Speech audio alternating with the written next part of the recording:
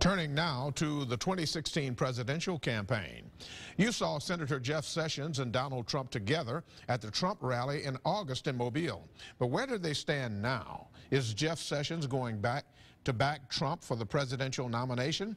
News 5's Allison Spann has the story. This is the moment that had Mobile talking and everyone asking the question, how politically aligned are Donald Trump and Senator Sessions? I've been talking about a fence. He says he's going to build a wall. Do you mean to tell me I can't take $7 billion and build a wall? You could do that. The proper fencing on the border would make a huge difference. There's no doubt about it. When I sat down with Senator Sessions, he said there were two key issues he agreed with Trump on. Number one, of course, is illegal immigration. He also stated a series of principles and policies he would execute. Many of them are based on positions I think are essential for a lawful system of immigration. So I'm very pleased with this plan.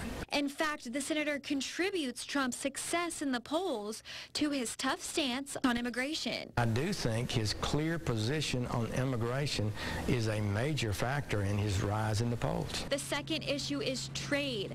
Neither of them support Obama's Trans-Pacific Partnership. He says we're going to not sign these trade agreements until they serve our interests and that we've been taken advantage of for years, and he's going to end that. However, as far as endorsing a presidential candidate, Senator Sessions says he's not ready to do that yet. In Mobile, Allison Spann, News 5. A new CNN ORC poll released today